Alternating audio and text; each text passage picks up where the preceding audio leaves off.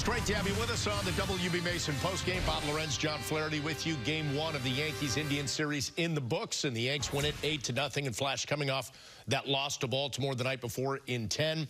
They win this one. The magic numbers are 5 and 6. 5 home runs, but more impressively, 6 strong innings from Corey Kluber. Yeah, that's what I'm going to take away from this one, Bob, is the outing that Corey Kluber had tonight. And we mentioned during our pregame show that the Yankees needed to see a little bit more from Kluber. They needed him to get deeper in the ball game, but they also needed to see his stuff get a little bit better. It was definitely crisper. The late movement on the cutter and the sinker was noticeable. Really good changeup, really good breaking ball. He got some double plays, which he will do when he's on top of his game. So the Yankees get the first game of the series. It is a laugher, a stress-free win. That is what they have not been doing lately. So when you recap this one, great starting pitching, an early lead. They beat up on the bullpen for Cleveland, and they used the long ball, and they had an easy night where they can relax, enjoy the victory, regroup for tomorrow night.